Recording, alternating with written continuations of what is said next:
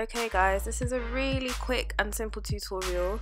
It may seem like a silly one, but I've been asked this question so many times, so I just thought I'll do it to help somebody.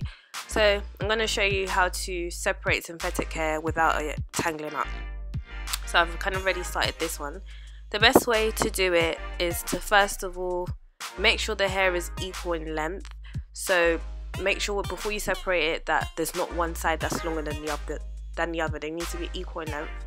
Then you gently separate the hair with your fingers, like so. And then after you've gently separated it, you're going to split it from the middle. That's really important. And the longer the synthetic hair is, the harder it is to separate. So yeah, I've gently separated it before taking it from the middle and then separating it. And I do this with all my synthetic hair, Trendy Tresses hair, every synthetic hair I've ever used, and it doesn't tangle.